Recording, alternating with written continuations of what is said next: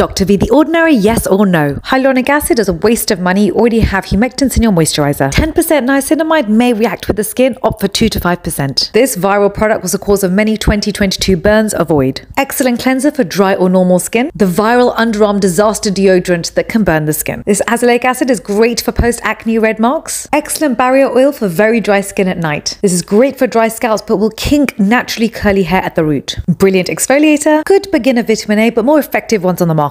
This is a winner, non-sponsored as always. Love Dr. V.